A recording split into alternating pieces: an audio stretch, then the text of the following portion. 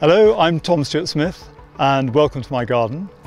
I discovered gardening aged 16 as a way of having an effect on the world around me, I think. It's not just the physical connection with nature, it's the ability to stand back and actually think about your place in the scheme of things. Where do you sit in this sort of ecological firmament?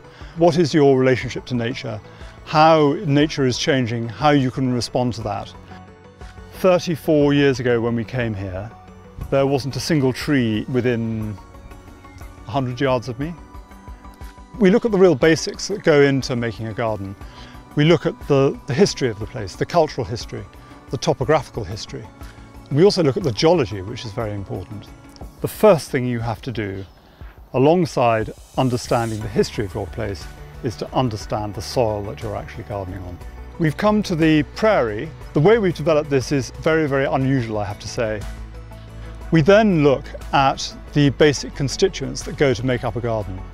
The basic materials you might use on the ground, the paving, the walls, how you take ideas from the landscape that surrounds you and bring them into the garden. The idea that the garden is a kind of condensation of landscape, not just the materials in the landscape, but the patterns of the landscape and how these can be evoked and expressed in the garden.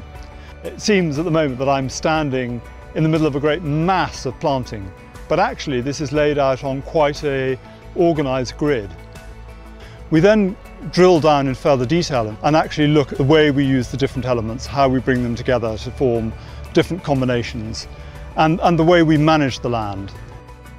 These interactions you have with nature make an indelible mark on your memory, and over a period of time you build up extraordinary expertise in this engagement with nature, how to grow things, how to get enjoyment out of things. So I think that this, I hope, gives people a lot of ideas to work with and a lot of enthusiasm to go away and try things.